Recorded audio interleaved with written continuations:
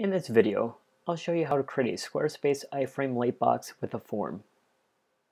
To begin, visit spacetutorials.com and click on the Squarespace iframe lightbox with a form tutorial. For step 1, I'm going to assume you've already completed the initial setup of a Squarespace lightbox. If not, pause this video and complete the initial setup of a Squarespace lightbox. In step 2, we're going to create the hyperlink that opens up the lightbox. So highlight the code, copy the code, go to your Squarespace website. For the page that will contain the lightbox, click on Edit,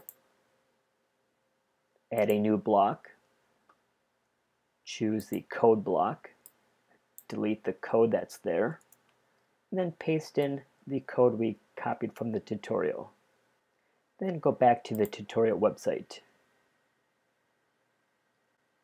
In step 3, we're going to copy the code for the actual lightbox. In this example, I include the embed code for my Woofu form. Highlight the code, copy the code, go back to your Squarespace website, and then paste in the code we just copied. Click Apply, and then click Save. Since we are in edit mode, click the refresh button.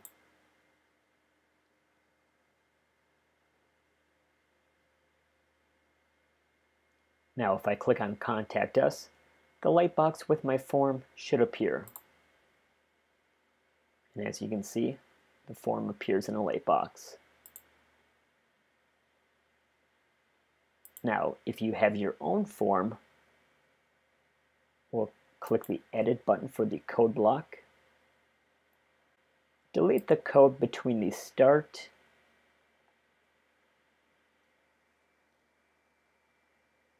and end tag. Grab the embed code for your form. In this example, I'm grabbing the embed code for my Woofu form. Copy the code, go back to your Squarespace website, and then paste in that code. You'll follow these same steps for your other form. Click Apply, and then click Save. And again, refresh the page.